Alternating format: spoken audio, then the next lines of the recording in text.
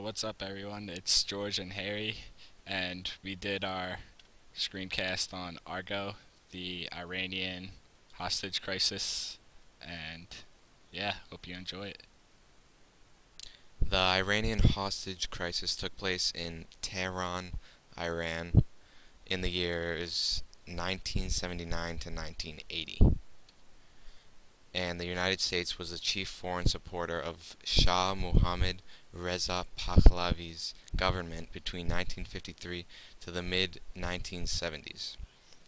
The Shah fled to the United States from Iran in 1979, and fundamentalist Islamic leader Ayatollah Khomeini took the place of the Shah.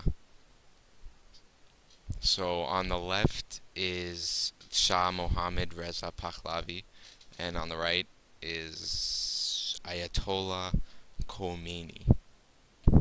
So Muslims in Iran blamed the United States for interfering with their internal politics, and students overran the U.S. Embassy in Tehran. There were 66 hostages, and 14 were released early, and so they kept 52 until the end of the crisis. So, President Jimmy Carter declared a national emergency. So, the first thing he did was sign an embargo on Iran, which blocked all the purchase of oil. All Iranian diplomats were expelled, and all Iranian students needed their visas to be checked. 8 billion US dollars worth of Iranian assets were seized in the US. So, this is President Jimmy Carter, and in the back here, you can see how Americans felt about the Iranian hostage crisis.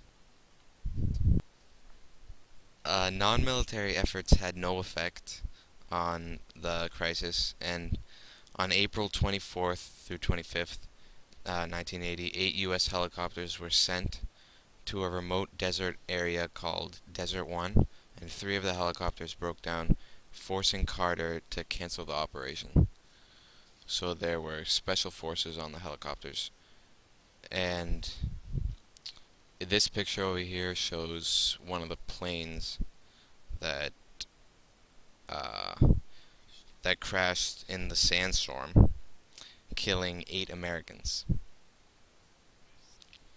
So in September of 1980, Iraq invaded Iran, which increased Iran's willingness to end the crisis. Secret diplomacy began with the Algerian government as an intermediary, and Iran outlined 4 demands. This picture shows Iraq's invasion on Iran.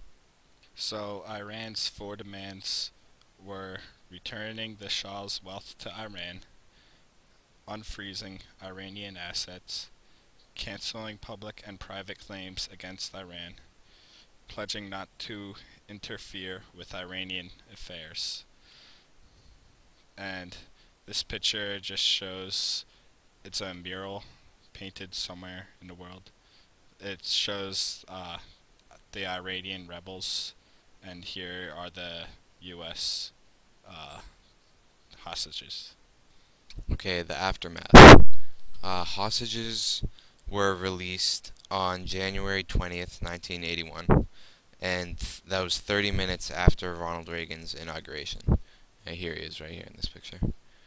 And that was because a secret deal was made with Iran earlier to prevent the release of the hostages before the election. So, and also in the year 2000, former hostages and survivors sued Iran under the 1996 Anti-Terrorism Act, in which they won by default because Iran had no defense. And then in this picture, it shows the hostages coming home. So, in 2012, Ben Affleck produced the movie Argo, which was about the Iranian hostage crisis, but it was about the survivors who were not captured in the initial seize of the embassy in Iran, the hostages that escaped. All right, so here's our we're excited, and then happy summer.